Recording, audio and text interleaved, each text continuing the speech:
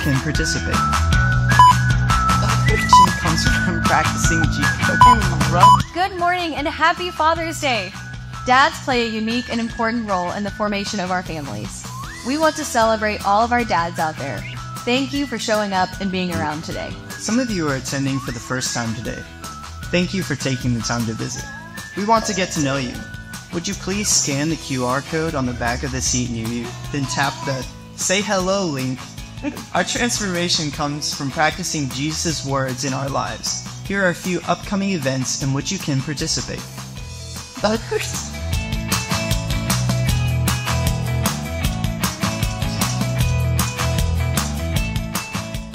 Currently, we are raising money to expand the church's facility, making room for more people to encounter the life-giving message of Jesus. Your faithful generosity is helping us reach the goal while still having a vibrant ministry.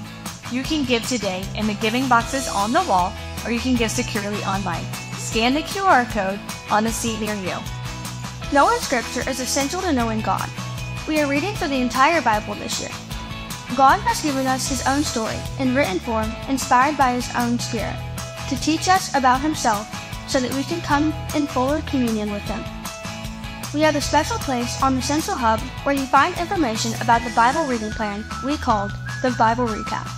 Scan the QR code on the back of the chairs to quick link to that.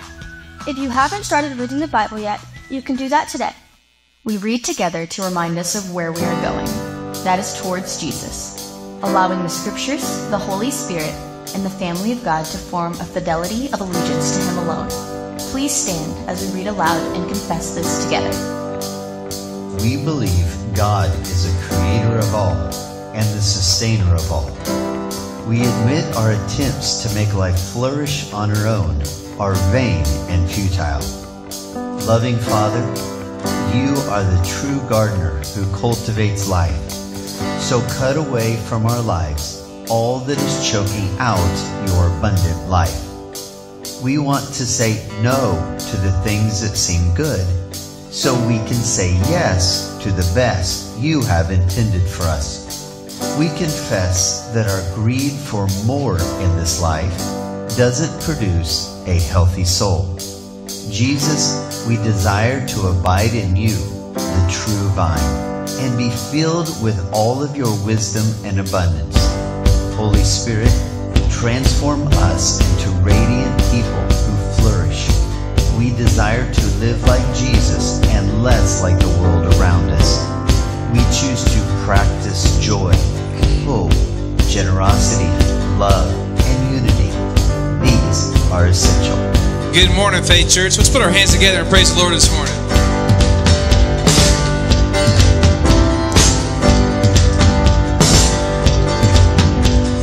Praise in the valley, praise on the mountain. I praise when I'm sure and praise when I'm down.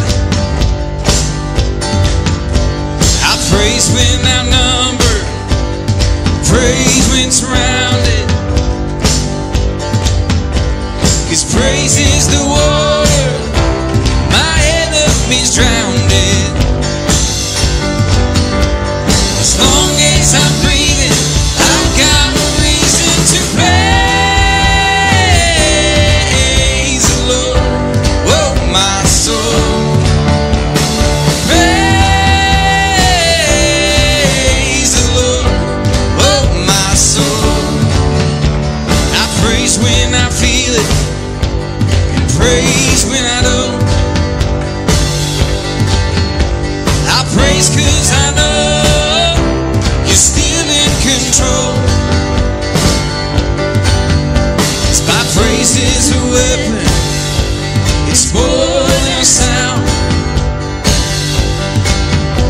My praise is the shout that brings Jericho down. As long as I'm breathing, I've got a reason to praise.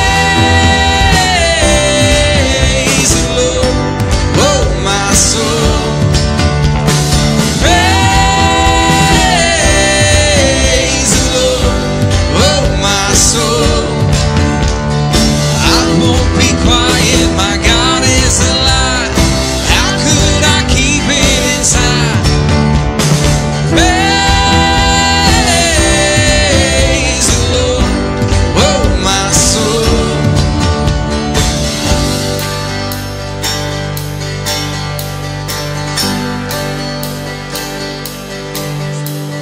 I praise 'cause you're sovereign.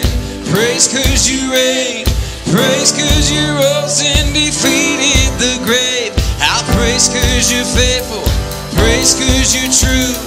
Praise 'cause there's nobody greater than you. I praise 'cause you're sovereign. Praise 'cause you reign.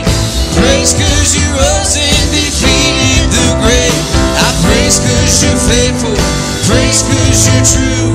Praise 'cause there's nobody greater than you. Praise the Lord, oh my soul. Praise the Lord, oh my soul. Praise the Lord, oh my soul. Praise the Lord, oh my soul. I won't be quiet, my God is alive. How could I keep him inside? I won't be quiet, my God is alive. Oh, how could I keep him inside? I won't be quiet, my God is alive. How could I keep him inside? Praise the Lord, oh my soul.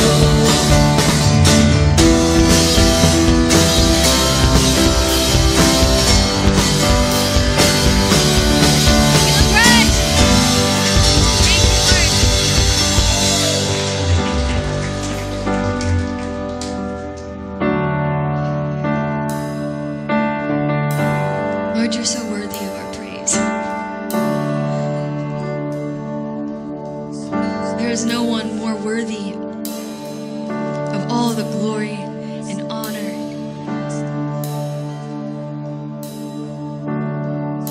We wait for you with an expectation that you're going to move,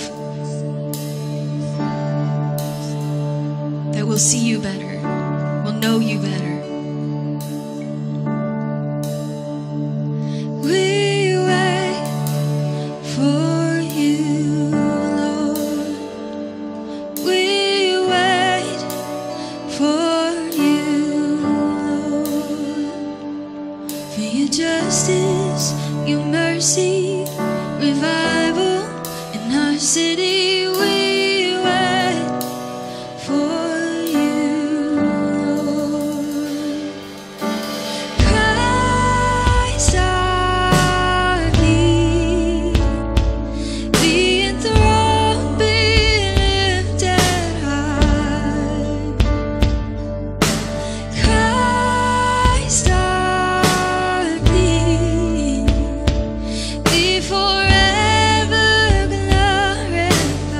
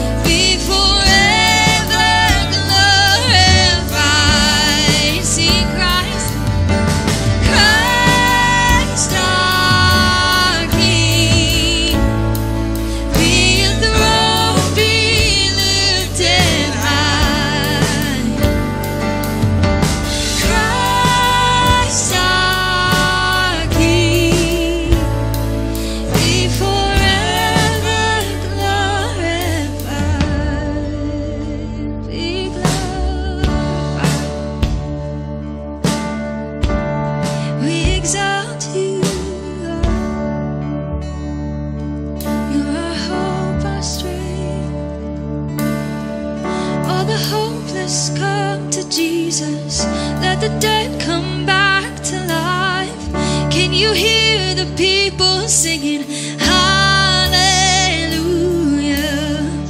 All the hopeless come to Jesus. Let the dead come back to life. Can you hear the people singing hallelujah? Come on, church. All the hopeless come to Jesus. Let the dead come back to life. Can you hear the people singing hallelujah? Let your glory fill the city, every nation, tribe, and tongue. Can you hear the people singing hallelujah? Let your glory fill the city, every nation, tribe, and tongue. Can you hear the people singing hallelujah?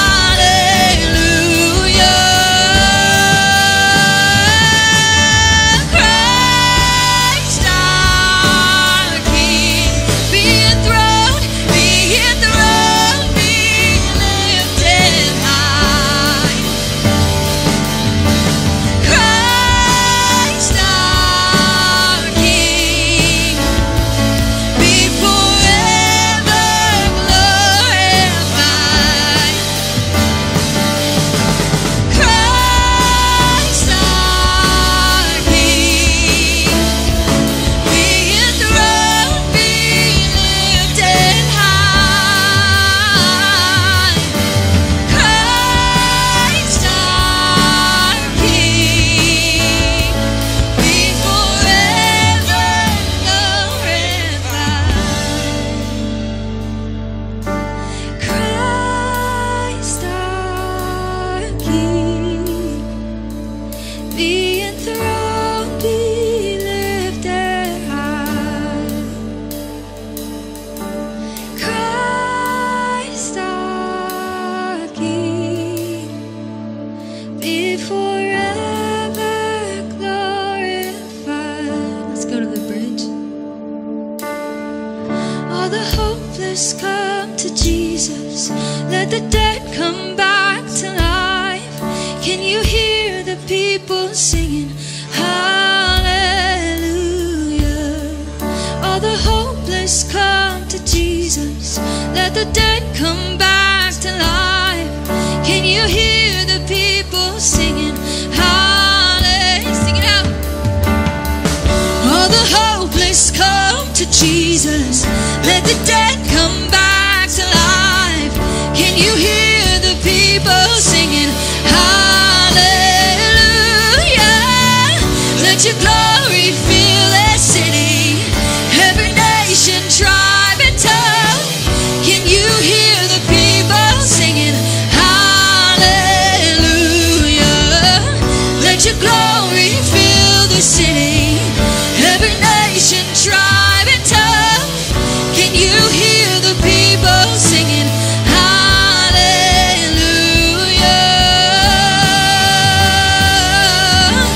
Christ our King, be enthroned, be lifted high.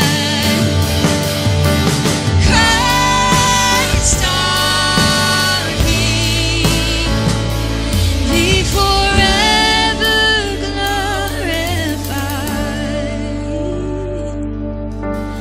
Christ our King, be enthroned, be lifted high.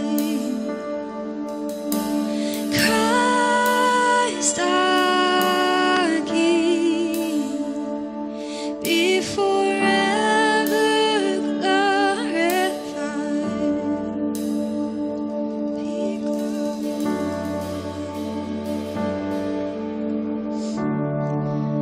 We praise you.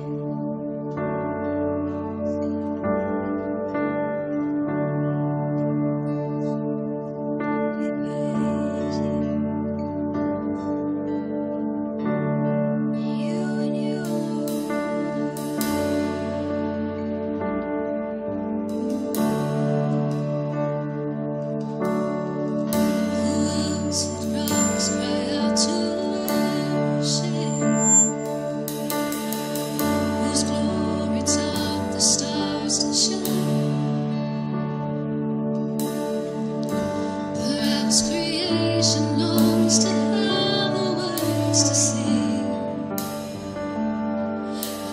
this joy is mine. With 1,000 hallelujahs, we magnify your name. You alone deserve the glory, the honor, and the praise, Lord Jesus. This song is forever.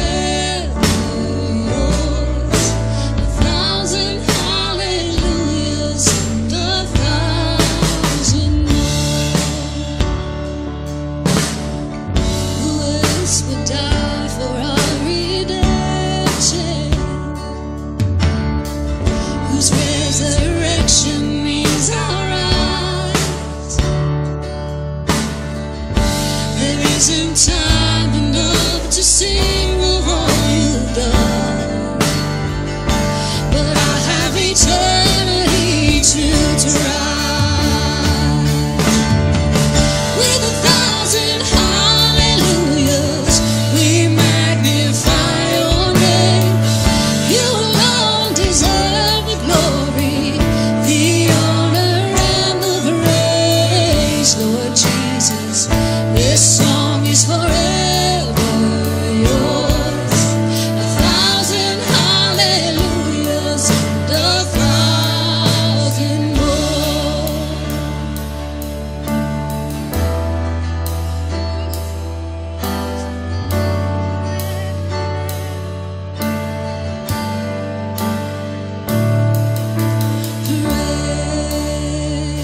Praise to the Lord, to the Lamb, to the King of heaven. Praise, for he rose, now he reigns. We will sing forever. Praise to the Lord, to the Lamb, to the King of heaven. Praise, for he rose, now he reigns. We will sing forever. With 1,000 hallelujahs, we magnify your name. You alone deserve the glory, the honor, and the praise, Lord Jesus. This song is forever yours. 1,000 hallelujahs and 1,000 more. Praise to the Lord, to the Lamb, to the King of heaven. Praise, for he rose, now he reigns. We will sing forever.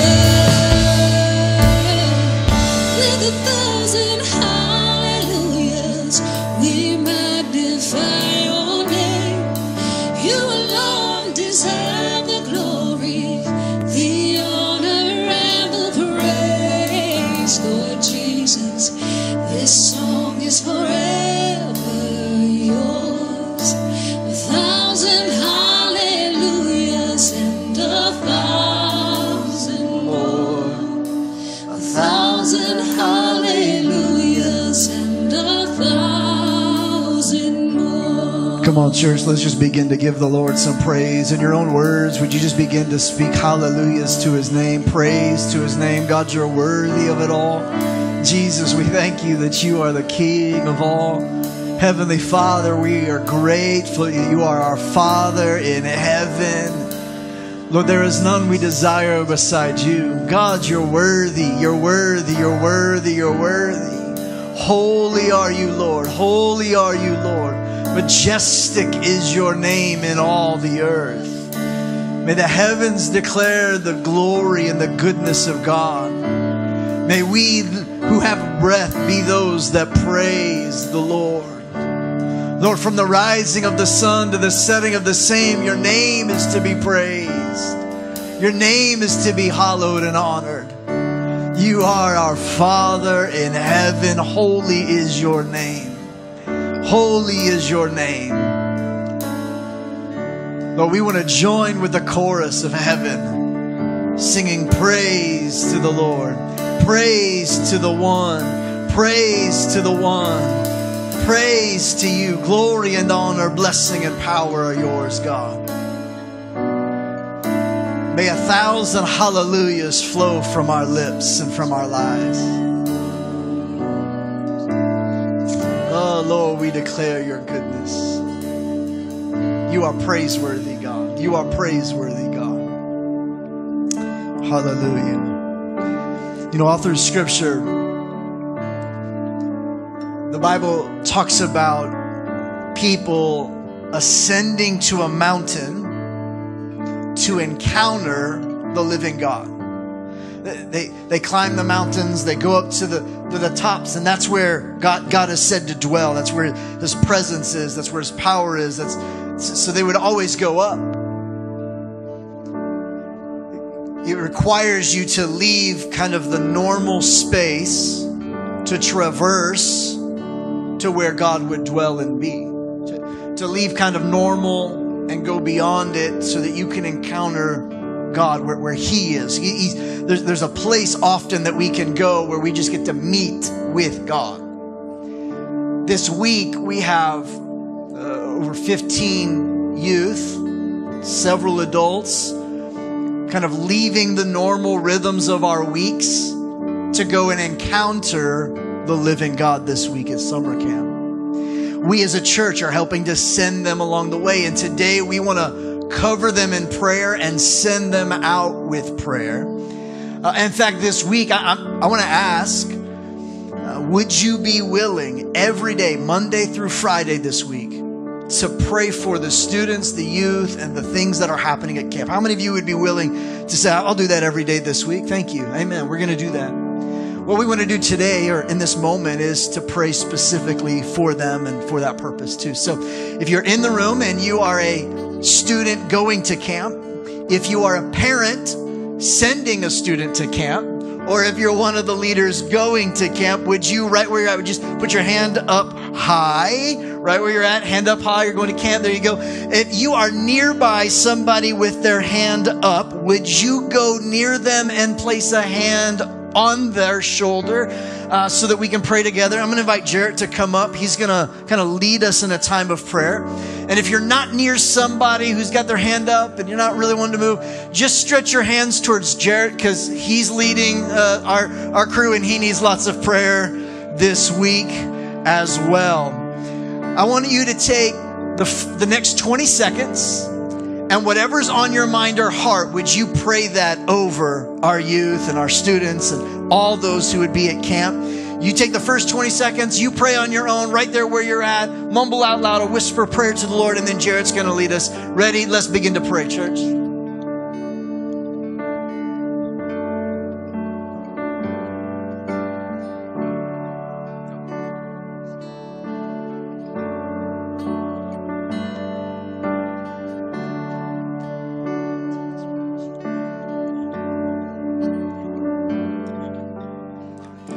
Father, as we lift up our youth this morning, I just thank you for that. We have a body here of believers, Lord, that supports our youth, that wants to see them succeed and know you, Lord, that wants to see them followers of Jesus and going out into the world, Lord, the next generation coming up, Lord, to see them strive in who they are, that God says who they are, Lord. And I pray that this week as we head over to El Dorado Springs, Lord, that you would give us safe travels to and from, Lord, that you would be with the staff there that's been prepping this week, Lord, for so long, that you would be with them as they get ready and all the meals and services and the nights that pastor's speaking, Lord, that you would just speak through him and the Spirit would be flowing, Lord, that you would watch over us as we're on the campgrounds, Lord, and spending time in fellowship, Lord.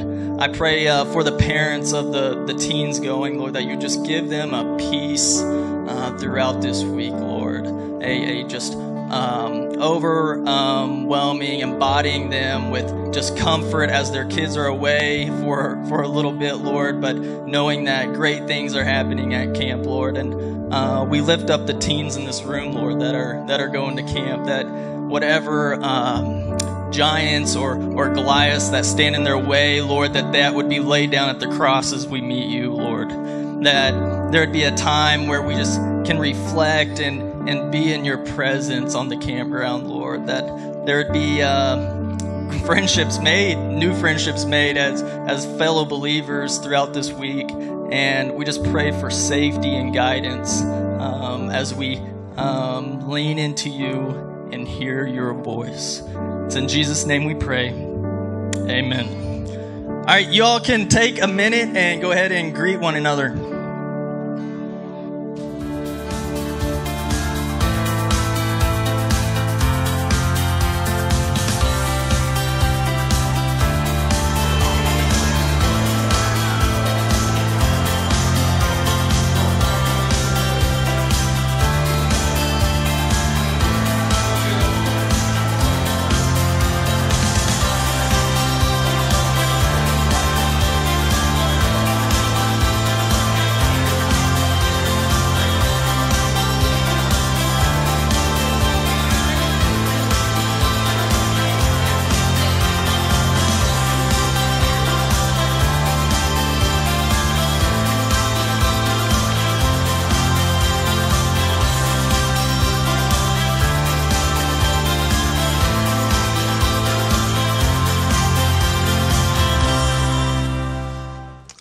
Well, good morning. Welcome to Faith Church. Glad you are here. If we haven't met, my name is Matthew, one of the pastors, and it's a delight to have you with us. And a big happy Father's Day.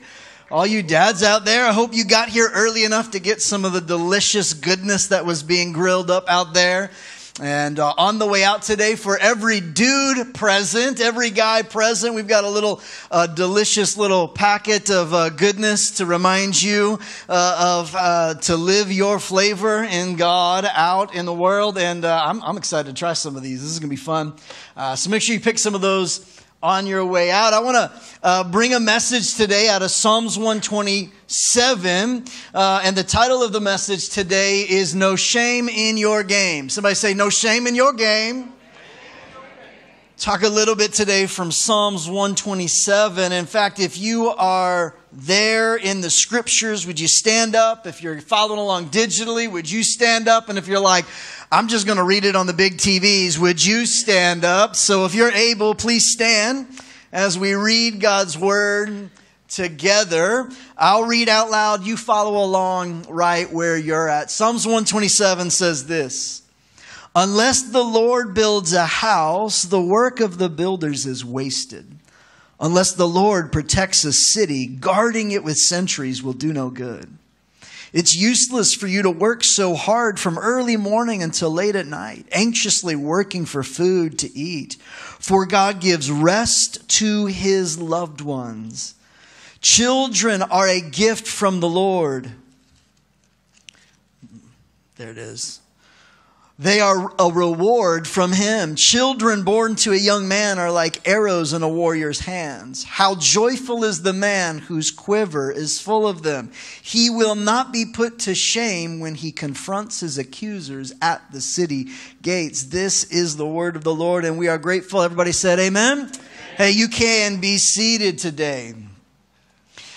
Now, we've been studying the book of Psalms, and we're going to continue to do it this summer. And I know a lot of you, you were like, oh, Psalms 1, we're starting at the very beginning. And then last week, we skipped to Psalms 23, and you're like, whoa, pal, we skipped a bunch of Psalms. And then today, all of you really OCD people are like, wait, now we're at 127. There's only 150. Where are we going next? We'll go backwards next week. And it's just all going to be a bit chaotic, and that's going to be okay for all of us just to take a deep breath and enjoy the process of studying the scriptures. Psalms 127 is an interesting one. Psalms 127 is a part of about 14 psalms that are known as the Psalms of the Ascent. These are psalms that the children of Israel would sing as they travel in pilgrimage towards Jerusalem and into the temple itself. Now, Jerusalem is seated high up in Israel. In fact, everywhere you would go in Israel, you have to go up if you're going to go to Jerusalem.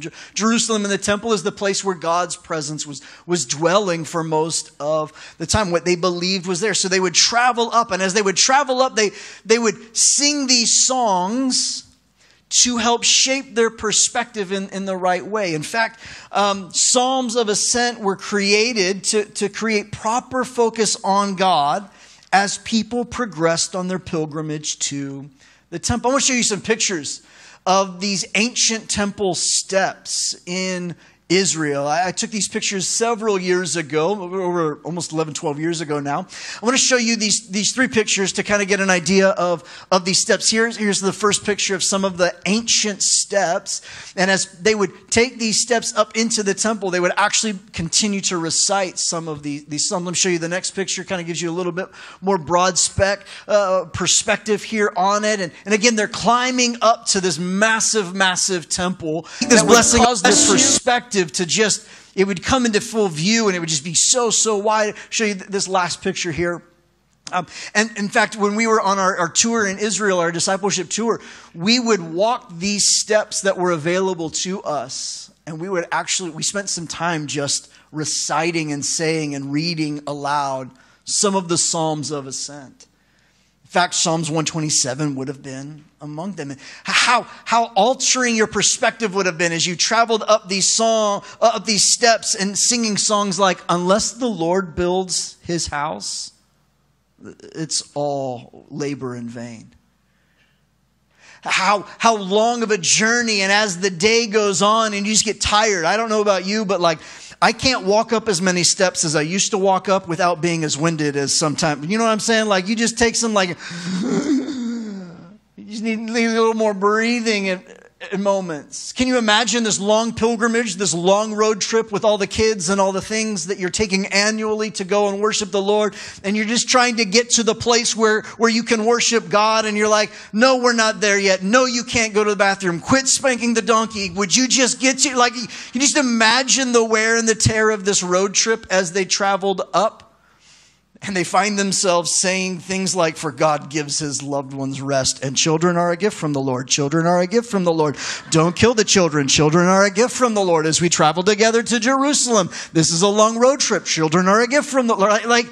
As you go up this mountain, I just got a text message in between services from my sister, my youngest sister, and her family are on their way to spend some time in Orlando, Florida area, and they have 3 young girls, and young girls, when they get excited, have a certain pitch.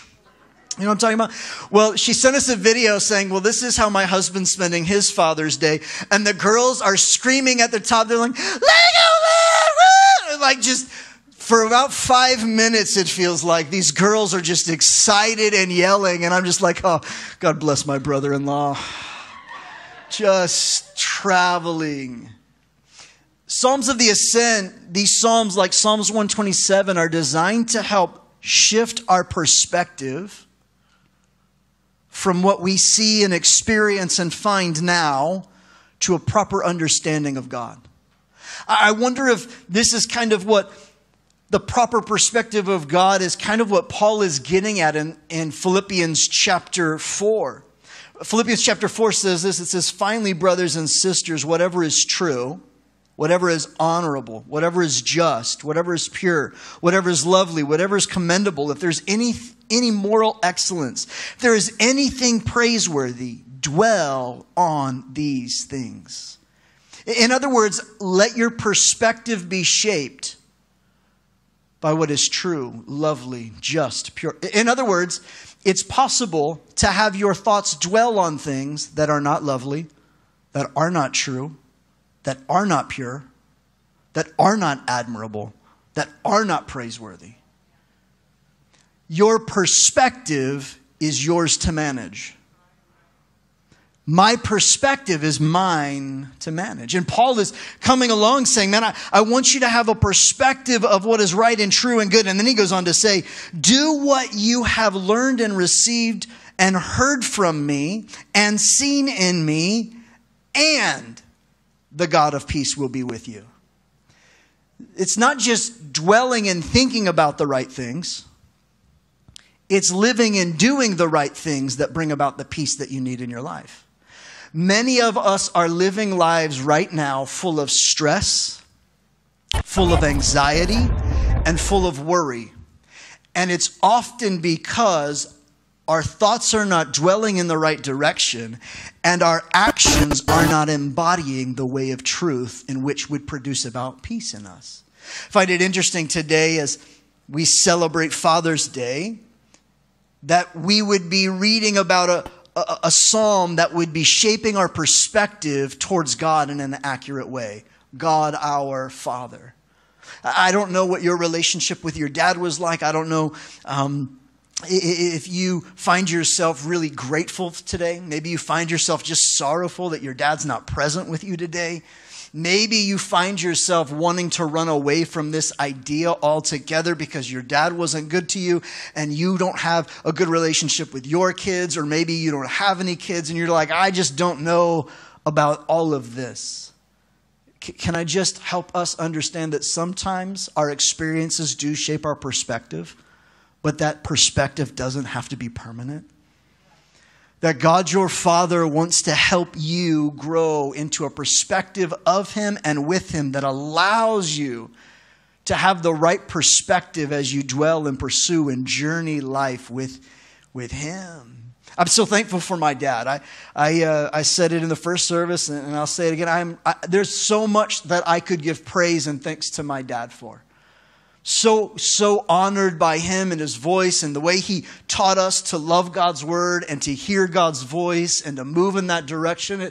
He'd be the first to tell you wasn't perfect in all those ways. But Dad, I just want to say I love you and I'm so thankful for you. I know you were watching in the first service and you probably want to hear this again. So you're watching this service too. And I hope you send this to all of my siblings who don't get microphones every week. And they can send you a Hallmark card, but I get to send it out to the YouTube world, and everyone knows that I'm your favorite. I mean that I love you. I love you the most. I'm thankful for that. As we sit on a day like Father's Day, I think it's right that we would put in our mind things that are praiseworthy. This is why we do things like photo booths and give gifts. And I think men need to be celebrated, not just tolerated. There's something of celebration that needs to arise in our hearts today to celebrate the fathers and the father figures in our life, because there is something worthy of praise. I think men need to be anchored to some truths, not just anxious in all things. And I want to encourage and breathe life into us today in this way. And what I love is that I think for dads especially, but parents in general, this last part of Philippians is kind of a hard one, isn't it? It's not just that we don't want to think about the right things, but then he goes on to say, like, whatever you have learned and heard and seen and received, these things do. In other words, this life of faith is more modeled than commanded. This idea of ascending and moving in a direction towards God is one that is more caught than taught. The phrase, do as I say, not as I do, hogwash. Doesn't work that way. Your kids and the people around you are watching how we act and live and what we model. And most of what he was saying, it's not just taught, but it's something that we receive. It's not just heard, it's also seen. It's not just commanded, it's something that is modeled. And when we model and live the way of the kingdom of God, there is a peace that comes into our lives and into our homes that I think we are all after. And I think when we think about this idea of like, our kids modeling what we do and our life being more something that we live out rather than something that we just like say to do and then we go live in our own way. I think if we're getting really, really honest, there's a little bit of like, ouch, I don't know about that. Can I get a redo on some things? Can we rewind that and try again? Can like I get like the part where like the Men in Black thing where they like forget certain memories. Can I get that back? Because if I'm honest and I take a deep look at my own heart, when it comes to being a model of a life of faithfulness to God and not one full of anxiousness and worry and stress and uncertainty and failure, I find myself often sitting in a place where shame kind of can creep in. And regret shows up. And a sense of like, I don't know that I can do this, can feel very overwhelming and crushing for any one man and any one parent. For any one of us, I think shame can easily show up, and it keeps us from courageously modeling a life of faith. And we're not sure what to do, how to do it, and so we just don't do it. Maybe, and I think it's okay to try to figure it out as we go. The important thing is that we just don't do it on our own. And this is where the family of God shows up and helps eliminate the shame in our lives, because we sit back and we say, no, I'm not going to get it right, but we can do this together. We can figure this thing out. We can learn what it looks like to model a life of faith together. And this is the call that God is calling us to. There's a book I've been reading. It's called Fighting Shadows. It's written by two authors, and it's fantastic. And if you're a dude in the room, I encourage you to pick up a copy of this and read it. Some of you are like, well, I'm not much of a reader. You might be a podcaster. And in fact, you love listening to long podcasts like Joe Rogan. You can handle a book on audio. And I encourage you to get a hold of it in whatever form you need to begin reading through some of these things. Because when shame shows up, it's one of the shadows that we have to fight in our world, and especially fight as men. I want you to hear this excerpt for just a minute from the book. It says this: when shame seeps into the cracks in our heart, you begin to live as a man, will likely be tempted by a couple of false solutions to the shame. The first temptation is religion. You'll be tempted to try to clean yourself up by treating your shame like a debt you can repay via religious means. You sacrifice, make penance, go to church that Sunday, you give to the poor. You get the idea. These are all good things, by the way, but they do nothing for your shame. Trying to heal your own shame with religion is like trying to fight a forest fire with a kid's water squirt gun. You won't put out a single flame. The second temptation is distraction. Where the temptation of religion is to think you can self-clean your shame, distraction invites you to numb your feelings of shame. Let's be honest with ourselves. Shame can get very loud. It feels like real pain. And what do we do with pain? We medicate. When it comes to shame, we are so easily tempted to try to make it go away by feeling something stronger. That something else could be sex, whether illicit sex or sex with our spouse. It could be money, whether gambling or wise business investments. It could be food, whether an unhealthy addiction to food or just food in general. Whether the distraction is fundamentally bad or something that is just fine. If we are using it to drown and medicate the shame, it's going to cause harm.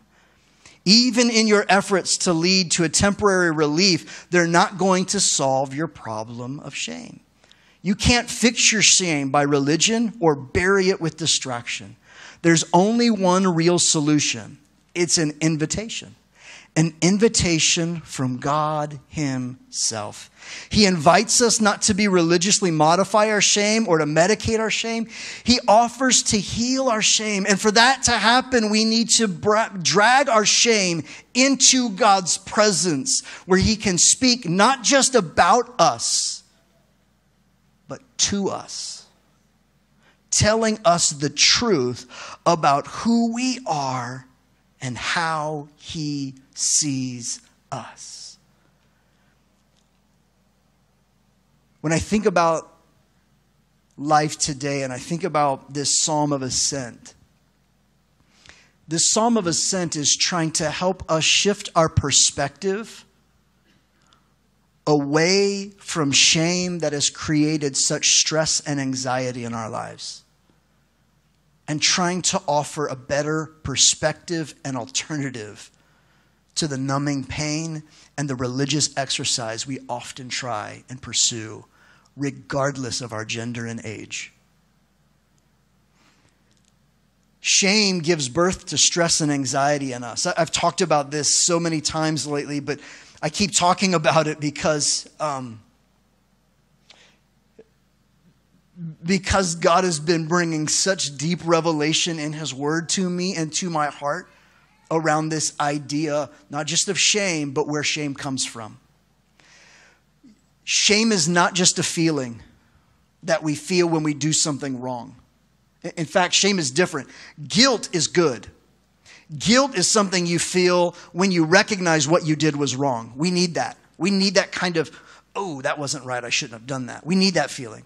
Shame tries to tell you that you can't do anything about what you did as wrong, and that your identity is wrong. Shame tries to speak to who you are, not what you did. And shame doesn't come from God. In fact, Jesus came to take all of our sin and shame on the cross.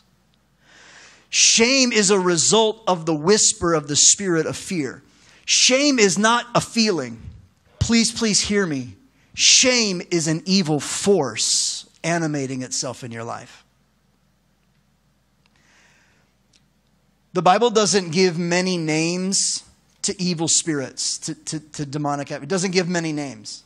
But one that it gives is this, the spirit of fear. And I've said from the beginning, what is the spirit of fear? The spirit of fear is a whisper into your imagination and your heart, creating a picture of your future that is void of God's power, void of God's love, and void of God's presence in your life. How does it look in our lives? Well, shame wants to whisper as the spirit of fear in your life that God's power isn't real, so you're always helpless to live this life that you're living. He wants to tell you that God's love isn't for you, so you're rejected, so don't even try. And His presence isn't real, so you'll always be on your own. And most often, shame wants to whisper to you this idea as it relates to God's love being absent in your life. So He convinces you, you will be rejected if you try. You're going to be rejected if you get honest about what you're struggling with. You're going to get rejected if you're not successful in your life. You're going to be rejected by your dad if you don't get good grades in school. You're going to get rejected if. And all it does is it opens up the door when the spirit of fear is in our lives. Listen, that evil force shows up. And one of the things that it does is it increases your anxiety. This passage in Psalms is trying to shift our perspective so that we are not living in stress and anxiety around three areas: money, work, and family. This is what the psalmist is trying to help reorient our perspective so that we are not living anxious and stressed and worried in these three areas. Do these three areas matter to our lives? Yep. What do we stress about? We stress about money, we stress about work problems, and we stress about our kids and family. And the psalmist is trying to give us a guide and some practices to not walk in this sense of stress and anxiety, but teach us properly how to shift our perspective and model a life of faith instead. Can we get into this for just a few minutes together? Number one, if you're taking notes, I want you to write this down. The psalmist encourages us to surrender to God. Surrender to God. Look at the first verse. It says, unless the Lord builds the house, the work of the builders is wasted. Unless the Lord protects a city, guarding it with sentries will do no good. What's it talking about? It's talking about your possessions. It's talking about your life. It's talking about the financial realities. Man, do we worry about this. Boy, do we get it in our minds that our money is ours to control. In fact, it's gotten to the point for many people, especially many believers in America, that the number one priority we have in any one election has to do with economics. It's become the thing that has consumed so much of what, and we're willing to lower standards of morality if we're promised better financial outcomes. We'll make concessions for things that we ought not make concessions for, just so long as our 401k does all right. Because we're not really surrendering it to God. We're still trying to be sovereign as it relates to our possessions and our wealth. When you live in a place surrendered to God with your finances, when you live in a place where all of the provision of your life comes from God, your provider, who is your good shepherd, you live open-handed and you live in a way surrendered to God. No one wants to waste their life. We all want to feel a sense of purpose. I've never met anybody who's like, you know what I'd really like? I'd like to take up space in the world, to waste people's air and oxygen, and to do nothing with my life. I would really like to live a meaningless existence, please. Where is that in the college school track? It's not really how God made us. Nor did he make you to be the chief aim and operator setting your own priorities in your life. And many of us find ourselves weighted down with stress and anxiety because we're trying to live this rat race of providing and getting more and doing everything we can to preserve and to create a comfortable life. And when that becomes our chief aim, the Lord is not the priority of our life. A life built trying to prove something, but is absent of the Lord's priorities, is a life that is wasted, it says. You could try to protect it all you want. Guard it. Think about it. You can earn it. You can build it. You can craft it. You can work as hard as you want to work. But unless the Lord has put his priorities in your heart, you're living according to your sovereignty, not his. The Lord is not on the hook for you building your plans. You building out your plan for your life. You know what he is on the hook for? His plans and purposes. I think we get this idea of calling all backwards. This week I'm the speaker for this regional camp that we're attending. And so I'll be speaking, I think, 7 different times this week, morning and evening. So pray for your pastor. I need it.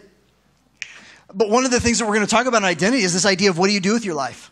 How do you come to a place of discerning and discovering what God's created you for? We're going to come from the scriptures and I'm going to breathe life and encouragement into them because we get so crippled trying to live a life of significance that we miss out on a life of surrender.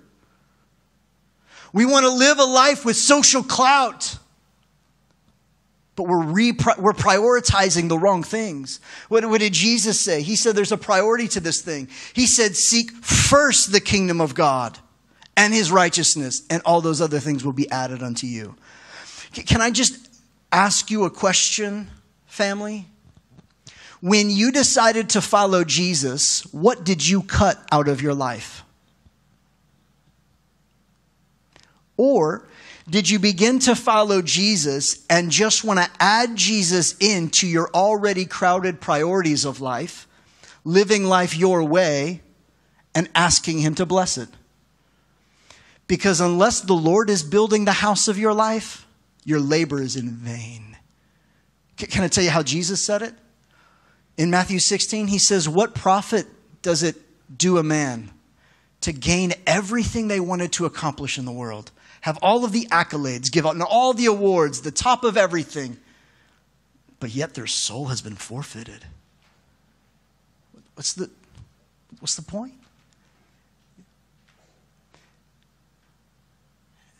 When you choose to live a life surrendered to God, you begin to live with his priorities, his perspectives, his ways. And listen, God is not looking for you to perform and achieve something for his sake. He's actually inviting you into a real relationship where he knows your name and you know his name, where he knows your heart and you know what his heart is. At the end of the day, I think it's good for us to grow in a place to say, at the end of the day, I want to bring honor to God's name, not honor to my own name. And that's how I live surrendered. In fact, if I'm not living with heaven's priorities in my life, whatever I achieve is vain and meaningless, the Bible says. You could win all of the athletic awards that you want. It doesn't get you into heaven. You can have all the academic accolades put to your name and get all the scholarships and do all the study and do all the things and have the best job. But at the end of the day, if you aren't bringing honor to His name according to His ways and His priorities and His purposes, the things of your life will sour. And He's asking you instead to surrender to God.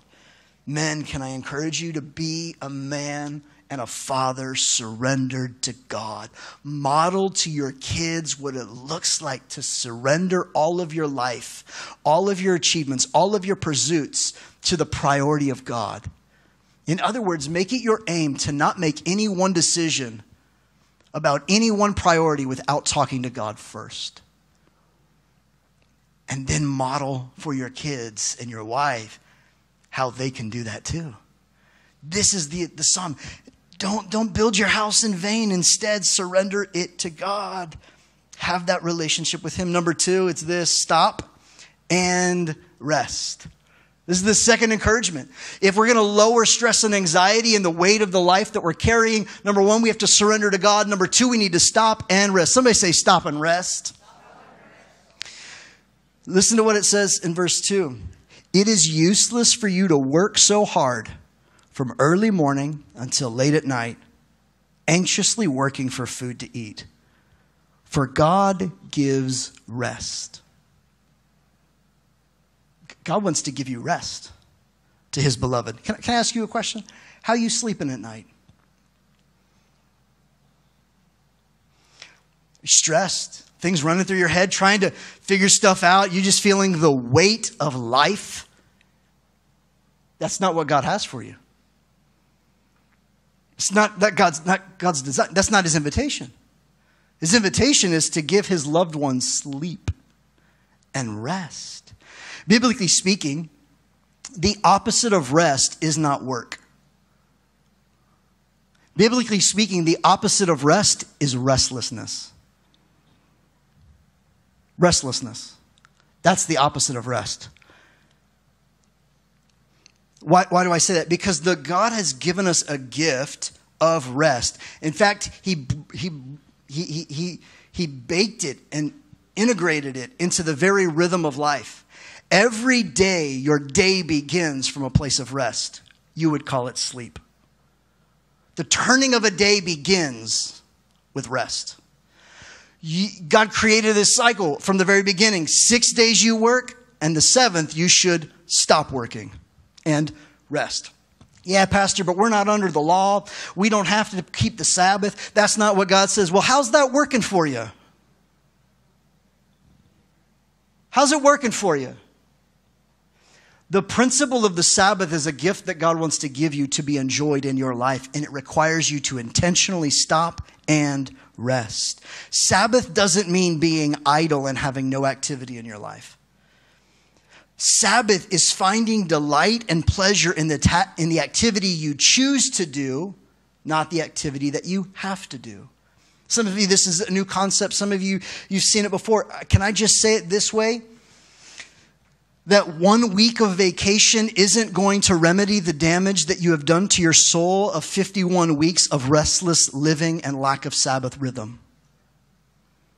That's why when you go on vacation, you come back needing another, because you're doing it according to the priorities that culture has set, not to the rhythm which God has ordained and blessed. Because God says this is the Sabbath day and He made it holy and He blessed it. So whether it's a full 24-hour period or a window of time that you take where you stop and rest, what do you do with Sabbath? Well, I think Sabbath involves your spirit, your soul, and your body, experiencing renewal and enjoyment in those areas. When we Sabbath, I encourage our staff, I encourage what we do in our personally, my wife and I, we stop work. We enjoy rest, which means sometimes I just take a nap, like sleep a little longer. Whenever I'm doing this to stop and rest, I'm going to stop working. I'm going to enjoy rest. I'm going to practice delight in life, and I'm going to commune with God. This is what I'm going to do. John Tyson, in his book Beautiful Resistance, talks about how rest must resist anxiousness. And he writes on this idea of having and increasing this stopping and resting in our lives. He says this: our lack of rest carries serious health consequences. Research shows that failing to rest after 6 days of steady work will lead to insomnia or sleeplessness, hormonal imbalances, fatigue, irritability, organ stress, and other increasingly serious physical and mental symptoms. But it is not just the physical or mental labor itself. Even turning our attention to matters of work when we are resting has been shown to trigger stress-induced anxiety. Thinking about work can be a form of work. This cycle of exhaustion must be addressed and broken through deep rest. Here's the clincher. Weariness or restlessness rarely leads to godliness. You make dumb decisions when you're tired and worn out, when stress is high. You say things that you don't really want to say when you're living in that restless place. This is why so many men make decisions morally that they deeply regret. Because it's in moments when you are restless and anxious and stressed, you think the grass is greener on the other side. But it's not. The grass is greener where you've watered it. Or over the septic tank, your choice. Why am I saying all this? Because I don't want you to live restless. Philippians 4 goes on to say it like this. Paul says, let your graciousness be known to everyone. Are you known for your irritability or your restfulness and graciousness? Children, don't answer that question for your parents out loud right now. Just like eyes on me, young people. It'll be all right, I promise. Right? Like, you go ask mom. No, you go ask mom. You go, no, I ain't asking her. Right? When we're living max, listen to what he says though. Let your graces be known to everyone. Why? The Lord is near. What do we do when we stop and rest and practice Sabbath? You know what we do? We stop and we commune with the Lord, asking the Lord to come near. We stop living at a blitz pace in our life, and we cut away non-essentials to the point where we are sitting back saying, God, I'm here to meet with you. The Lord is near. Now look what it says. So then don't worry about anything. Most of us are worrying about everything. I wonder if it's because we haven't stopped and rest and allowed the Lord to come near. Still living in our own strength. He says, but in everything, through prayer and petition with thanksgiving, present your requests to God. This is how you commune and talk to God. This is prayer. And let the peace of God, which surpasses all understanding, guard your heart and your mind in Christ Jesus. Parents, be parents who learn how to rest as a family, not take vacations. I don't have a problem with vacations. That's great. It's probably making you go more broke than you need to go. I don't have a problem. Vacations are fantastic. But it's not going to replace a rhythm of stopping and resting in a consistent way to which God has designed your life to live with. Stop being anxious about everything, but instead bring it to God in prayer and petitions. Friends, let's be people. Let's be men. Let's be women. Let's be people of God who rest, not live restless lives. Here's why. Because when you stop and rest, you can live with gratitude for what you have rather than resenting what God has already given you. And most of us live in a pace of trying to accomplish more, get more, and compare our lives because we have not stopped with a rhythm of being grateful for what God has given us. And so we're creating this desire to get more, which is feeding the restlessness of our soul. The relationships that we want that we don't have, rather than being grateful for the ones that God has already brought into our lives. We start thinking about the home life that could be ours, that other people have, that we don't have, and we live with comparison rather than contentment. And we find ourselves being restless. And I've said it before, and I'll say it again. When we live restless, you will eventually begin to resent the gifts that God has already given to you. Which leads me to the third thing that the psalmist tells us. He tells us to steward your life and gifts. Your life is a gift. The things of your life are a gift from God. Steward them well. What is it that God has given you? Well, Psalms 127, verse 3 says, children are a gift from the Lord. Children are a gift from the Lord. You want to know what you start to resent when you don't stop and rest? The gift of your family. That's the first one. Children are a gift from God. Has given you lots of gifts. The question is, how are you stewarding them? How are you living in a way that honors God with the things that He's put in your hands? Your possessions, your abilities, your skills, your financial realities, your character, your charisma, your personality. Are you stewarding your life and gifts in a way? I love what it says. It's a really interesting picture. I've just continue to meditate on this week. Children are a gift from the Lord. They are a reward from Him. I've said it before, but the reward for good stewardship, hear me friends, is more to steward. And children are one of those gifts. There's this thought process that there are two opposing thoughts that neither of them are biblical when it comes to children and family. And you'll hear them in culture all around. Number one, children are something that people resent and don't want to have anymore. You see the resentment. Why? Because of restlessness, and we're not actually surrendered to the Lord. We're actually living in our own lives as our own gods, thinking and choosing our bodies and our sexuality as our own God, as opposed to God Himself, who made and gave those things as gifts to be enjoyed. Number two, go back and watch the podcast, friends. Number two, you know what happens?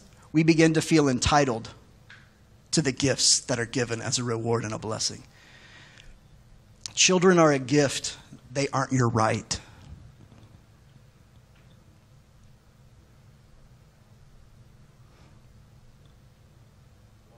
They're not a promise.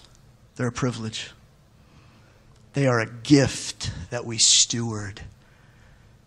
Men, they are a gift that we shepherd and steward in the ways of God. They are a gift from the Lord. Children born to a young man, that's all of us. We just all claim that one. Are like arrows in a hand of a warrior. Arrows in a warrior's hand. Blessed is the man whose quiver is full. My dad had 6 kids. This was one of his favorite verses.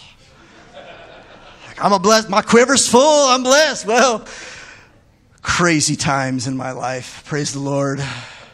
My quiver's full with 3. Thank you, Lord. I got all I can handle with I am half the man I guess my dad was. My quiver be full. They're in the hands of a warrior. They're in the hands of a warrior. Arrows in ancient Near East were these pieces from a tree and wood that had to be straightened because they were created with a bent. Your children were born with a bent towards evilness, rebellion, and wickedness. They have a bent towards sin. And in your hands, moms and dads, we are to reorient and straighten them to point in the right direction towards God. That's job number 1. Number 2 that you would have to do with the arrow was sharpen it. Sharpen it. Not entertain it. Not give in to all of its needs, desires, and whims.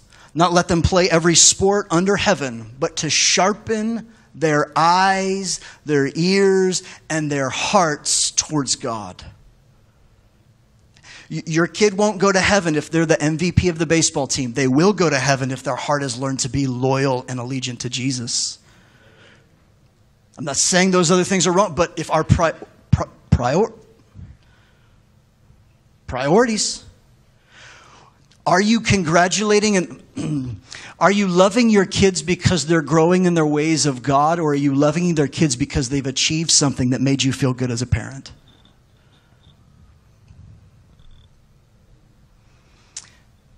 We straighten, we sharpen, we pull them back. They want to go do their own thing and live their own life. No. We put boundaries in place so they don't get unlimited screen time.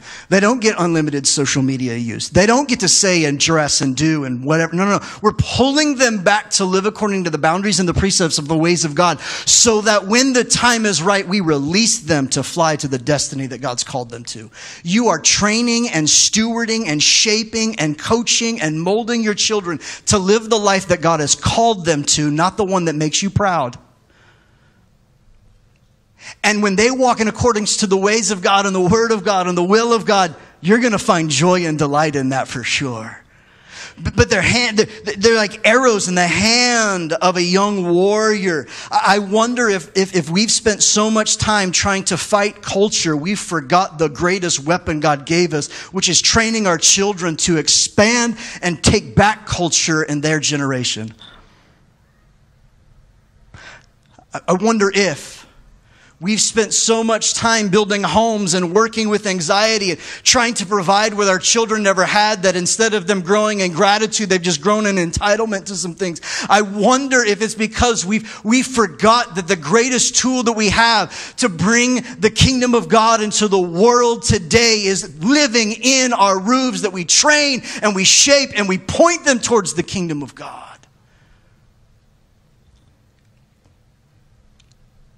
Men, let's be aware that God has given us gifts to steward. He's given us a life and a gift that we steward back to Him.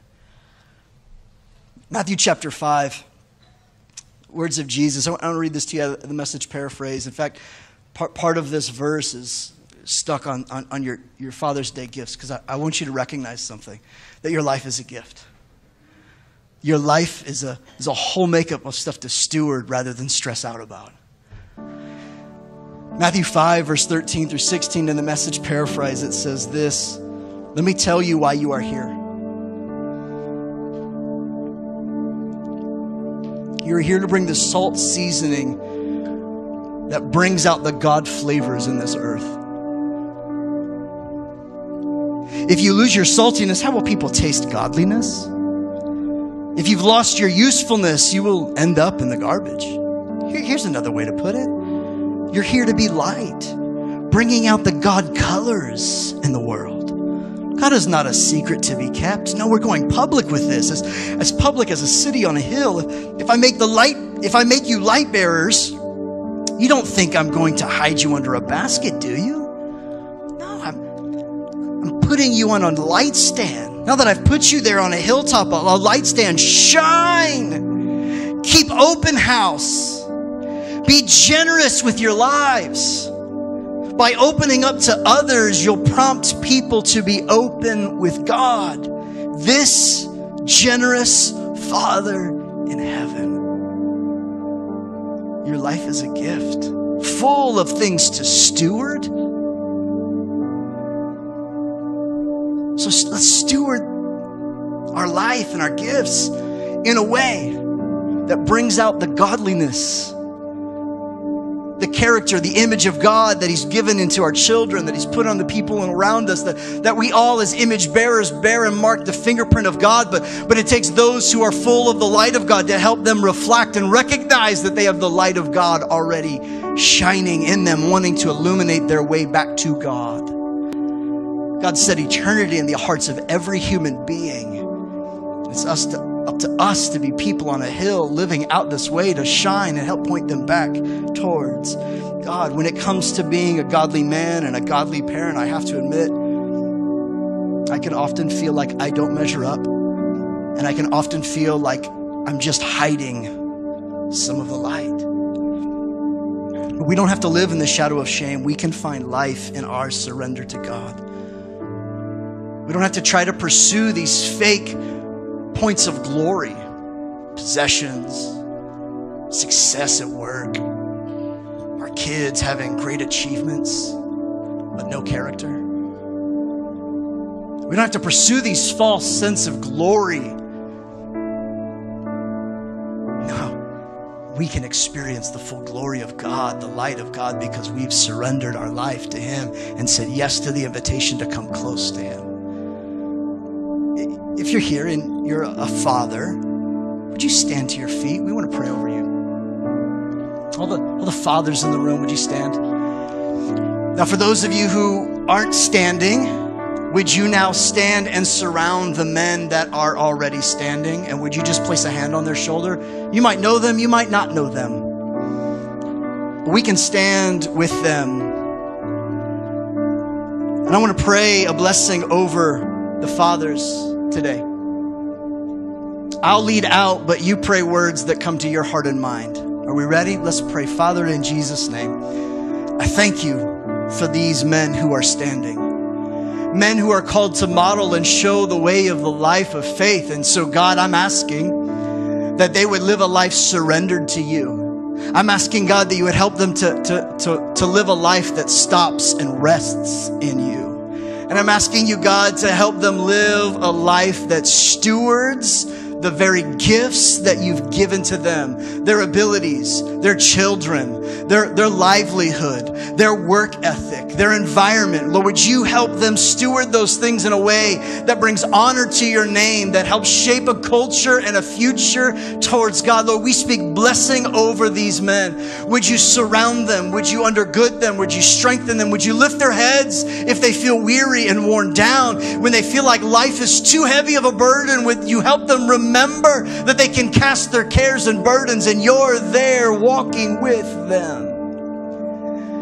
Would you show them that they're loved and celebrated today?